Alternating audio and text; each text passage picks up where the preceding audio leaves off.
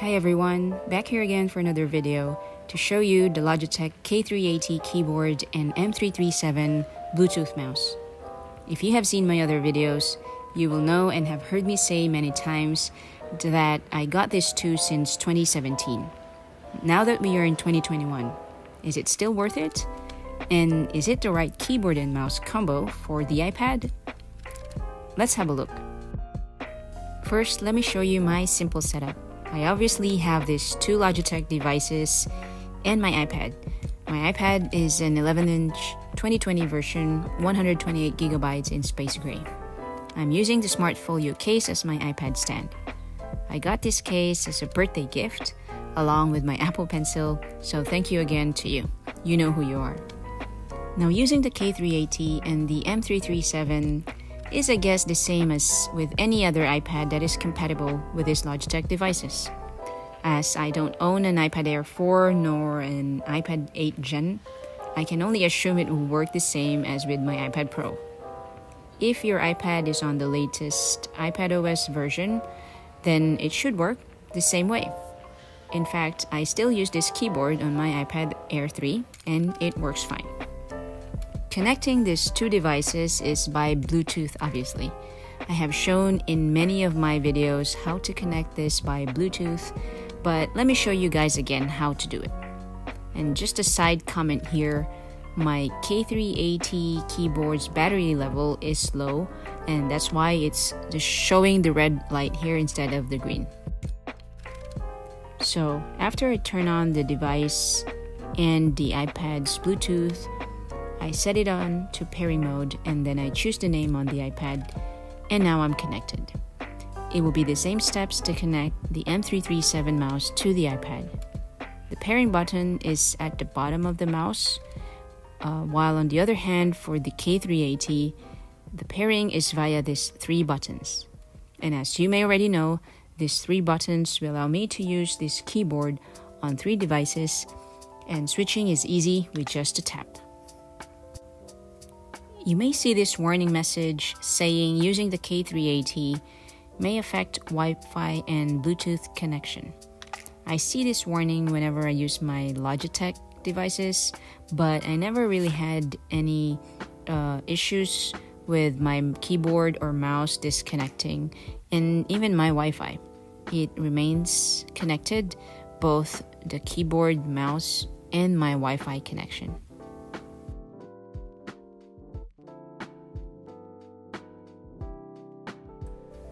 Now, using the K380 on more than one device is really smooth to use. I can pair this to another device, and here it's my iPad Air 3. I simply pick the switch I want to use, either 2 or 3 because one is already for my iPad Pro. And then I can switch between devices easily. I don't notice any lag at all, and connection is always stable. On the other hand, the M337 mouse is not as easy to use on more than one device. And to be fair, this is not advertised to be a multi-device mouse anyway. Here's what I mean. I'm already connected to my iPad Pro. If I want to use it to my other iPad, I cannot just pair it to make it work. I need to not only disconnect it from my other device, but I also need to click on Forget Device. I then click on the pairing button and go back to the other iPad to connect. And when I want to go back to the other iPad, even if I was already connected previously, I cannot simply tap here to connect. I need to again click on Forget Device on both iPads and do the pairing process again. If you want a mouse that you can use easily with more than one device, try out the Logitech M585. I've also made a video about it, so check it out in the cards or in the description box below. Now, let me show you some of my most used mouse gestures.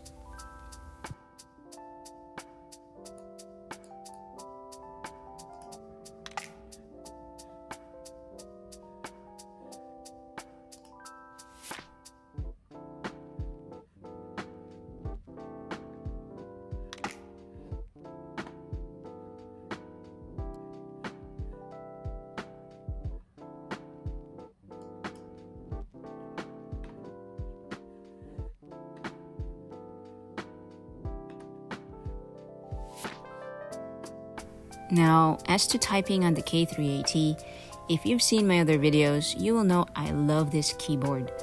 I like the subtle clicks with the low-key travel as it does not strain my fingers. This is my own preference, and if you're watching this, maybe you like it too. Though I know a lot of people out there prefer the mechanical keyboards.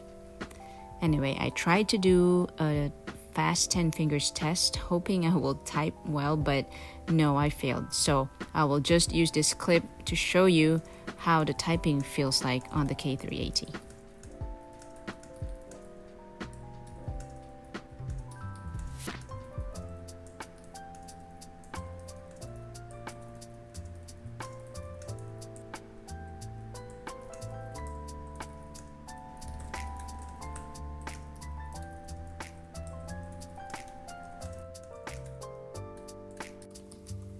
Now, I'll show you some tips in using the K380 on the iPad.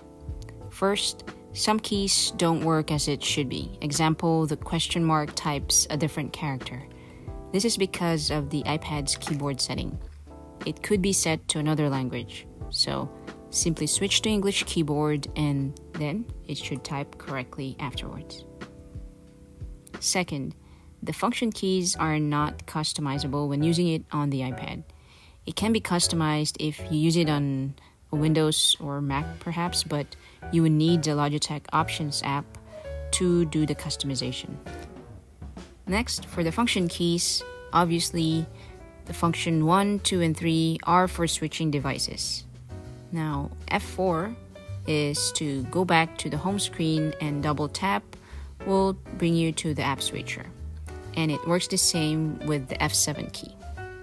Then the F5 and F6 don't do anything, while the rest, F8, F9, F10, F11, and F12 are self-explanatory. It's to skip tracks, play pause, mute, and adjust the volume.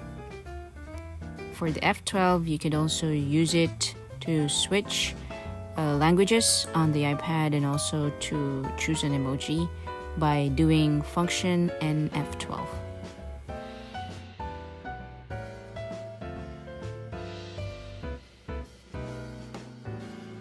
And last tip, to lock the iPad, you could do the function plus L key. And to unlock, simply tap on any keys, and if you have the iPad Pro, and it will activate the Face ID and it will unlock then. Now, here are my top 5 most used shortcuts. I always use the Spotlight search. It comes in really handy to find and open apps without going through the home screen and fiddling around the folders. So to activate Spotlight search, it's the command and spacebar. Next, my favorite one when I'm typing texts on Google Docs or in Notes is to do the Shift, Control, and arrow keys to highlight the line. The other usual shortcuts like Command C to copy, Command V to paste, or Command Z to undo all work. The same with formatting like Command B for bold, Command U for underline, and Command I for italics.